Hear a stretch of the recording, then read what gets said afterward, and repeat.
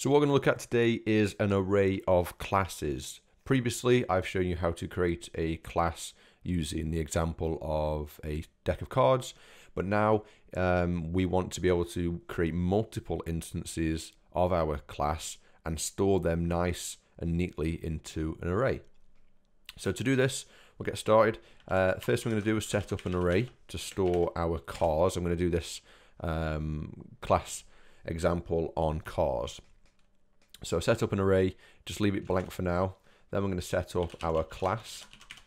So class car, define double underscore init, and then self, and we're going to have three properties to this car. We've got the make, model, and the color. Okay. So again, inside the function of the initialization, self.make equals make, self.model equals model, and self.color equals color. So there's our class set up, ready to go. And we've got our array set up as well, ready to go. Now we need to create a car class, or an instance of our car class, and insert it into the array. Now, if you're dealing with arrays, most of the time you're going to be dealing with for loops or while loops, but in this example, I'm just going to use just one instance of the car class and append it to an array. So if we take our car array or cars array, dot append, and then in it we are going to pass an instance of the car object, and inside that car object we need to specify the make, model, and color. So in quotes, just keep it simple, VW Golf, and the color is going to be red.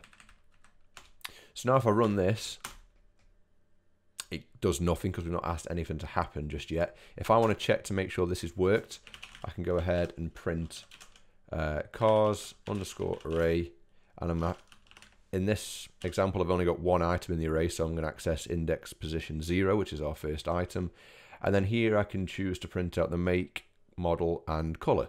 So if I just print out the make and give this a run, we should see that VW gets printed.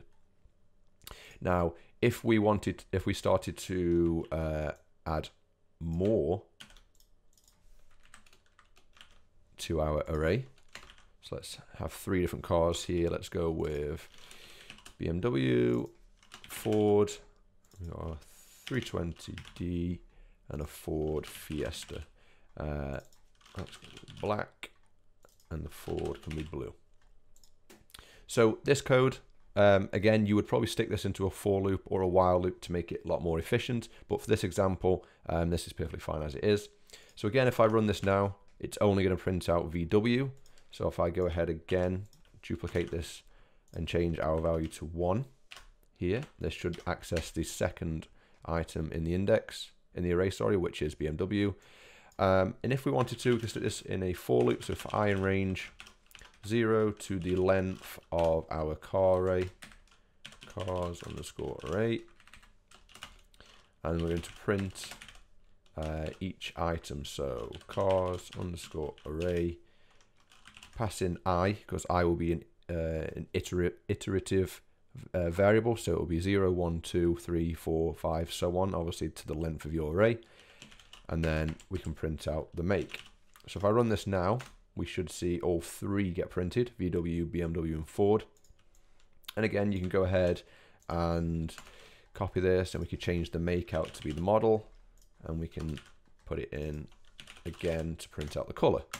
Give this a run, and we should get VW Golf red, BMW 320D black, and Ford Fiesta blue. So I hope this helped. Obviously, you can go a lot more advanced with this and a lot more efficient, but this is the basis of how you would set up a car class or a class for any kind of scenario and append them to an array to hold multiple instances of that class.